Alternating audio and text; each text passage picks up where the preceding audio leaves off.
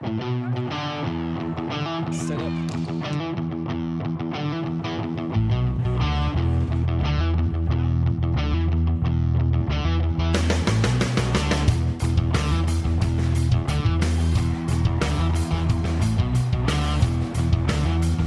Welcome to another edition of the Roadrunner Review, the 30-minute magazine show that features MSU Denver sports and their highlights from the past month. I'm Kermit Ball, and sitting next to me in this amazing studio is Lennox Williams. Thanks, Kermit. From the balcony of the gym to the Regency Athletics Complex to now in the studio, we definitely get around on this show. On today's episode, we feature highlights from the postseason as the fall sports head into the conference tournament, and we help you to get know our 2015-2016 men's and women's basketball teams. And we also have a special guest joining us in studios. Dr. Anthony Grant, the new athletic director here at MSU Denver, will speak with Anthony Rodriguez about how he made it to the Mile High City and what kind of ideas he has for the future of the athletic department. But before we can get to all that, Anthony is here to catch us up to date on all the Roadrunner news. What's the latest, A-Rod? Thanks, guys. We'll start things off with some cross-country news as our Roadrunners took part in some postseason meets. Head coach Nick Moss and his squad first hit the road south to Canyon, Texas for the South Central Regional Championships. The women were led by senior Lauren Salachi, who placed 21st overall, earning a spot on the all-region team. Senior Nick Cadlick led the men's team to an impressive 4th place finish in the 10-meter course. 2 weeks later, the men advanced to the NCAA meet where they finished 20th overall, scoring 491 points. Cadlick finished his cross-country career as the top road runner, crossing the line in 30 minutes and 26 seconds for a 38th place finish. And one more piece of news is our Regency Athletic Complex was featured in the National Publication of Athletics Administration. The facility feature highlights the various uses for the complex, which includes the upcoming Spring Sports Festival, which will house the national championship for men's and women's tennis, softball, and women's lacrosse in Division II. Coach Avi and her squad came off a rebuilding year that featured 7 freshmen and just 1 seniors.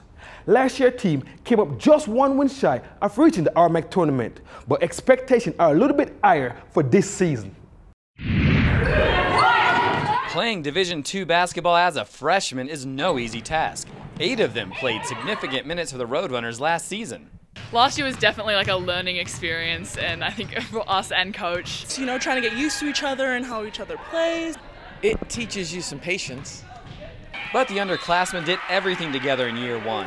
They won together, they lost together, and they became a team together. It helped us grow as a team. So I think overall, I think it's just nice to have everybody back and, not having so much of that learning. It's just like, going over the same concepts, There was a lot of kinks we had to work out, and it was definitely something, it was kind of like a journey. We knew we weren't going to, it's the kind of things you're not going to be able to compete against those older girls. While that slew of sophomores look to take that next step in their careers, a trio of juniors look to take the reins and lead this squad back to the playoffs.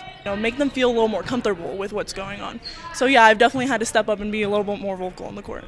Now I'll get on them, but I'm going to do it in more of a positive way. I'm not really like the throw down, not even the throw down the hammer, but I'll critique them, but it's more of a, hey, we need to get that next time. Let's not be like, oh my gosh, you just messed up. Returning 9 players, including 3 starters, has brought expectations of a 6th place finish by the preseason polls.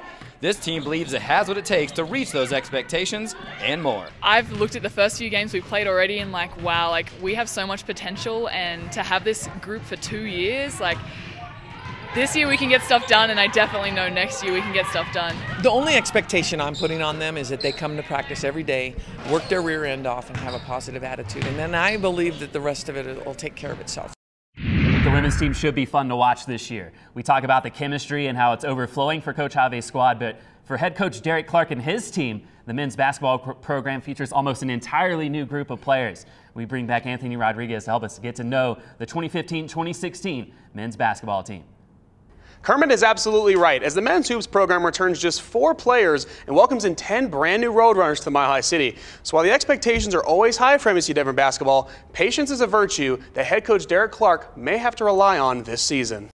Coming off a disappointing end to last season where MSU Denver was ousted in the opening round of the NCAA tournament for the first time since the 2009-2010 season, there's more than enough motivation for this year's squad. That was one of the biggest things that motivated us through this summer and all preseason. We remember that last game versus Midwestern State, and that's what every day we try to remember that, and we got to bring that intensity on the floor, come out, and we're itching to get on the court to play our first game.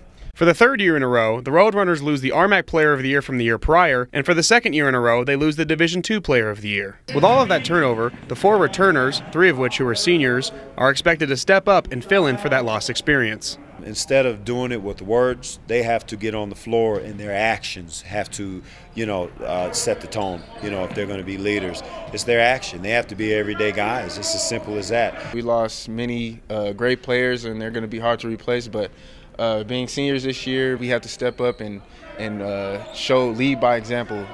In practice and on the floor, communicate at a high level, and I feel we're doing that this year, and we just have to lead by example. 10 new faces will don the red and blue this season, and now they'll try to understand what Roadrunners basketball is all about. I feel like we brought in a lot of new guys that can put us in a position to win. I know we lost a lot, but that's been the story every year since I've been here. We've lost All-Americans every year since I've been here.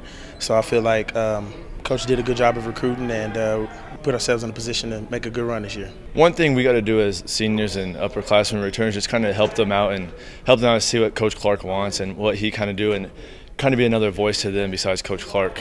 And as always with MSU Denver men's basketball, the expectations are there for this year's squad. The Roadrunners enter the season ranked 18th in the nation and are once again picked to win the Rocky Mountain Athletic Conference. Coach holds us to high expectations every morning, every day. Our expectations don't change, and we want the expectations. Our pressure comes internally. We want the pressure, and we excel in pressure. So bring it on, We put a lot of pressure on ourselves, We want to be really good, and that's myself, that's the players.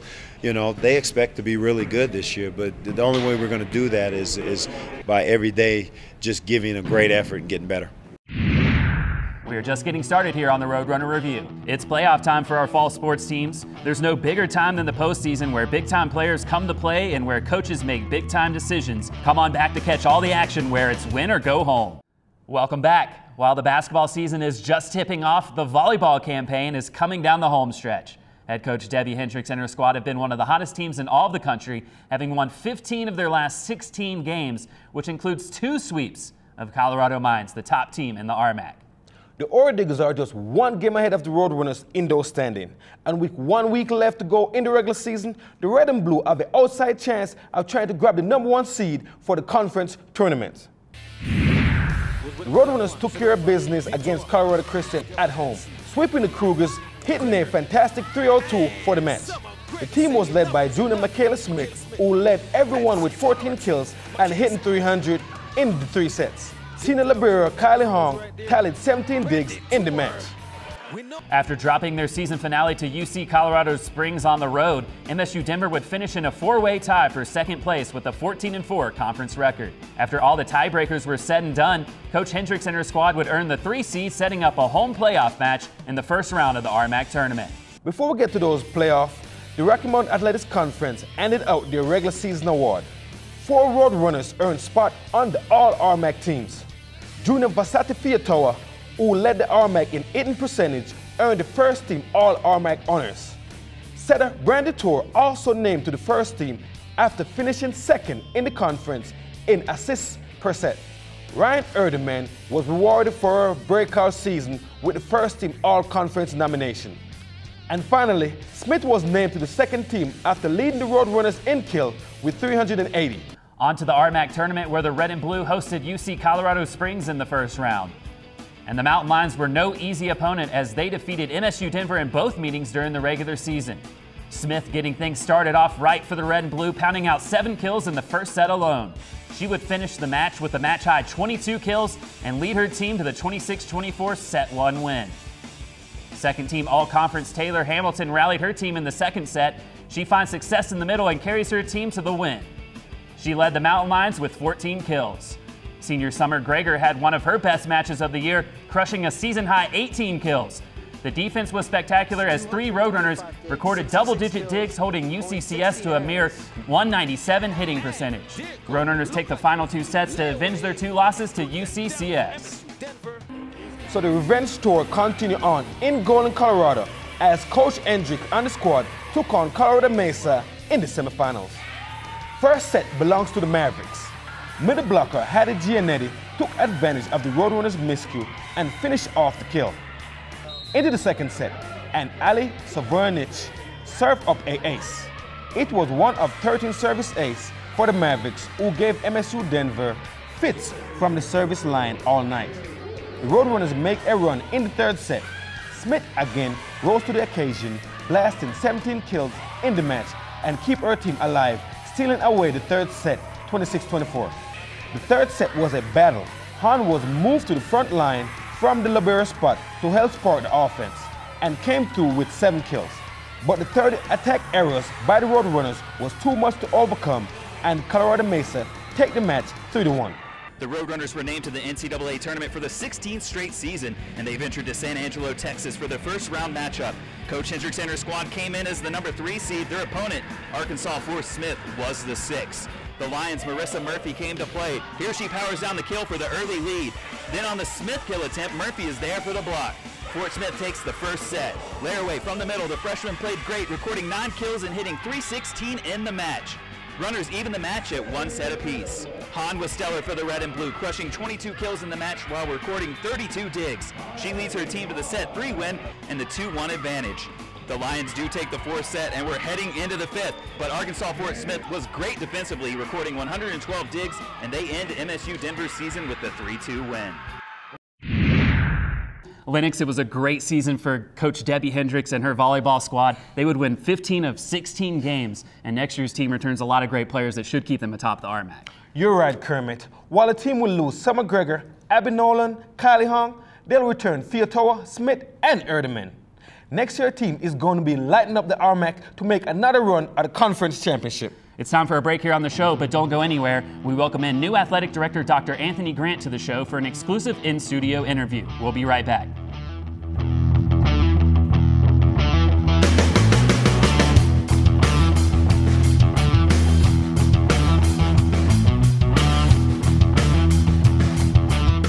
Some students come to Metropolitan State University of Denver to find their future. Others look to sharpen their current skills. In the case of David Thibodeau, it was both. Our faculty helped fuel his entrepreneurial spirit while encouraging him to pursue his personal passions. These two talents came together in Ska Brewing Company, which he co-founded in 1998 in Durango and is considered one of the top up-and-coming Colorado companies.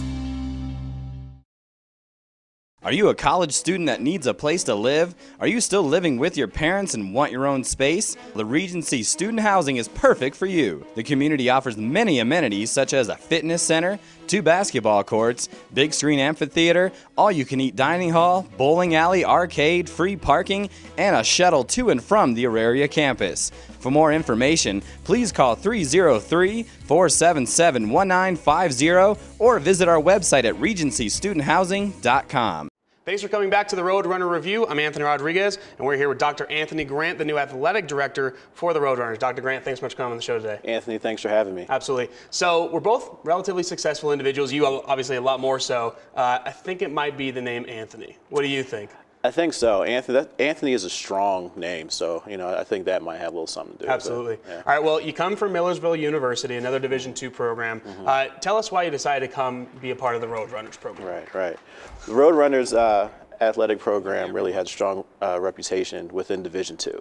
So top to bottom, front porch has been the basketball program, but the program itself has been known to have successful programs all throughout. And so it was a really good opportunity for me and my family, both professionally and personally, to come out here to Denver, Colorado, and be a part of an outstanding athletic program and outstanding institution. Circumstances usually for a new athletic director coming in, it's usually a program sometimes in turmoil. That obviously not the case here at MSU Denver. It's in a pretty good spot, pretty big shoes to fill as well. So talk about how you feel coming into a program that is where MSU Denver is right now. I feel good about it. You're right. Oftentimes in transition, the new athletic director comes in and has to address things immediately because it's a time of turmoil. For me, I'm very fortunate not to be in that situation. So I have an opportunity to really take time to ask a lot of questions, learn about the department, the coaches, the student athletes, as well as the institution and the broader metropolitan community. And so, for me, coming in, I can kind of slow walk it a little bit and figure out what the culture is, figure out what I want to do to put my fingerprint on it, and continue to build off of a strong tradition that's already been here. What is it about sports that gets you excited to be an athletic director, and what was your passion like for sports kind of growing up? It pertains to why I wanted to be in intercollegiate athletics and what kind of gets me going. Just the nature of sports in general gets me going. I'm a sports enthusiast, played football and ran track coming up. So being here and being able to do something that I love, is really a blessing, actually. And so, being around the coaches and student athletes and seeing all the hard work and effort that they're putting in order to be at the top of their respective games is really something, to behold. And so, I spoke very pointedly about, my focus on academics and focus on, the well-rounded, development of the student athlete. And that's a part of it. That's a significant part of it. That's why we're doing what we're doing. But, from an athletic perspective, we're all competitors. I want to win just like, our coaches and our student athletes do. And so, for me to be able to be a part of that and be able to put the resources in place for them to continue to be successful is really something that I'm really focused on and excited about being a new athletic director. It's really exciting to see the level of support from just the faculty and staff and our student population here at MSU Denver. I had a great opportunity within my first month to talk to alums and fans and other supporters of Roadrunner athletics, and there was a constant theme, through all the conversations about how much pride that they have of being a part of the Roadrunner family. And so, I'm really fortunate to be able to be welcomed into that family and be a part of it. All right, well, we have to take a short break here on the Roadrunner Review, but we'll have Dr. Anthony Grant for one more segment, and he's going to tell us how his first 100 days have gone here at MSU Denver and what he has in store for the future of the athletics program. You don't want to miss it. I'm Deshaun Phoenix, Senior 4 from the Roadrunner men's basketball team. In Alamos, and then that was blocked by Phoenix, and they got him in transition. Goes up the layup and the foul. And you're watching the Metro State Broadcast Network. Get rowdy. I'm Eric Rare, Senior Guard from the Roadrunner men's basketball team. The Rare across the court. Rare misses the three, gets his own rebound. Great hustle, and he gets the lay-in. Eric Rare. And you're watching the Metro State Broadcast Network. Get rowdy. So glad you're back with us here on the Roadrunner Review. I'm still here with the new MSU Denver Athletic Director, Dr. Anthony Grant. And for those that don't know what an athletic director does, talk about your main positions, the main jobs you have to do here, especially here at MSU Denver. Right. There's a lot that goes into being an effective athletic director. As an administrator in general, in order to be successful, you have to do a lot of listening. And so, what I have done kind of in my first 100 days or so is ask a lot of questions, get a chance to know the environment, the landscape, student athletes, the coaches, in order to figure out, what the needs are. In the first segment, we talked about the fact that I'm able to come in an environment that is not a crisis situation. So, knock on wood, I have an opportunity to really kind of learn the landscape and figure out what I need to do in order to insert myself into the program. And so, when you ask specifically, what an athletic director does, it's so multifaceted. First and foremost, you have to, set the direction and the vision for the athletic department in order to get everyone on the same page. And that's from, the senior staff, the coaches, student athletes. Everyone needs to know, where we're going. And as the athletic director and as the leader of the department, my job is to set that vision, get buy-in, and have everyone moving forward. And then also, I think it's very important for me to be able to provide the resources to give the coaches and the student athletes what they need in order to do their jobs as coaches, and then also for student athletes to have a high quality experience while here at MSU Denver. Well, yeah, you mentioned you've been in the program now for 3 months. How you mentioned the landscape. How has it been for you in terms of learning the landscape, the people, and how the Auraria campus works as a whole? It's different. I've come from mainly traditional institutions, and so this is a unique situation here at MSU Denver. You have the tri-institutional model, and so when we're looking at that, you're looking at space and how we efficiently utilize that. You're looking at how we promote what we're doing, and so in the Tivoli, that is the hub for all 3 of the institutions on campus. And so when we're trying to market and brand ourselves, we've got to figure out how to cut through everything else that's in that building. You know, when you're trying to develop relationships and figure out systems, it adds a different layer when you're not only dealing with, you know, for us, you know, campus rec and, you know, the educational side of the house, but you're also having to deal with 2 other institutions that are sharing the facility space. And so, you know, it's a unique challenge. It's something that I've really been focused on taking time to understand so I can figure out how to navigate that. So obviously here in the community of Denver, obviously having all the sports around, you know, it's been called the front porch of the university by MSU Denver President Stephen Jordan. What's it been like having him as an advocate for this program? What's it been like for you? It's been really empowering, actually. You know, in order for an athletic department to be successful, you have to have support from the top. And, you know, Dr. Jordan has been a staunch advocate over the 10 years that he's been president here for athletics. You know, he's held major positions with the Division II President's Council and Management Councils. I mean, he's done it all in Division II. And so, you know, for him to be our president and for him to come out and say, you know, athletics is a front porch of the institution, really says a lot for his commitment to athletics. It really makes me feel comfortable in order for me to do my job in order to continue to elevate the program. 3 months into your tenure, what are some ideas you're now beginning to develop and want to instill going forward to take this athletics program to the next level? I would probably say the biggest thing is to get our product out into the community. In order to garner the type of attention that we need, you know, from the media, from the local community, from our alums. You know, we want to have, you know, a home court, home field advantage. And so our student athletes and coaches go out there day in and day out and give it their all, and we're successful. We go for championships. Well, Dr. Grant, we want to thank you so much for coming on the program today. Wish you the best of luck here with the Roadrunners and here in your tenure, and hopefully good things are to come for MSU Denver. Anthony, I appreciate that. We go way back, man. I mean, you know, all the way to day one. So, you know, looking forward to having more conversations like this moving forward. Absolutely. Well, thanks again for joining us. Thanks for having me. Since 1909, the Rocky Mountain Athletic Conference has been a leader in collegiate athletics, with campuses in some of the most scenic areas in the United States.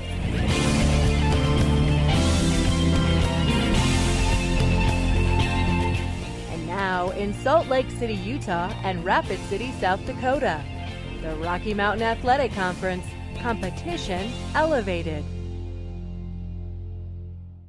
Final segment here on the Roadrunner Review, and we have even more playoff highlights from our soccer teams as they took on the conference's best in the RMAC tournament. But before we get to the tournament, the RMAC handed out their all-conference awards, and our own Raina Banks was named the conference's Freshman of the Year. The Bakersfield, California native scored 5 goals in her first year and added 3 assists. Banks was also named first team all-conference. Senior midfielders Lauren Kaufman and Noemi Polanco both earned all-conference honorable mention. On to the RMAC tournament, where head coach Adrienne Peets and her 5th-seeded squad took on 4th-seeded Regis University on the road. Despite the shoddy camera work from our fearless leader, the Freshman of the Year, Banks, gets her team on the scoreboard first in the first half on a misplay by the goalkeeper. Lauren Kaufman from way out goes just underneath the crossbar to give the underdog Roadrunners a 2-0 lead. Elise Boinard puts a stamp on this game with her point-blank shot, and the Roadrunners advance to the semifinals. MSU Denver, prized for winning versus Regis, was a date with the top team in the RMAC in Colorado School of Mine on their own pitch in Golden. A dangerous ball entered the box. Roadrunners can't clear the ball, and they pay as Peyton Sanders punched it in past Rihanna Rosales for the early 1-0 lead. Second half, Brooke Stormer goes top shelf past Rosales and is 2-0 home team. The other freshman phenom, Karina Perales, placed the ball perfectly on a far post to cut the lead in half. But that's as close as they would get as the season would end in Golden. Now for the men, and they had 4 Roadrunners who earned all conference honors. Forward Jeff Gillis and midfield Josh Belfridge was named to the first team, while forward Danny Arubla and defender Tyler Trujillo earned second team honors. Junior Arturo Vega was placed on the honorable mention all conference. Head coach Jeremy Tittle and his squad earned a 3 seed in the postseason and welcomed in 6-seeded Fort Lewis College. But it would be all Skyhawks who scored 3 goals at the Regency Athletic Complex, and the Roadrunners would see their season come to an end in the 3-0 loss. Let's get to those top plays from this past month, and they are brought to you by the Regency. Play number 5 comes from our women's basketball team who played Grandview in an exhibition matchup.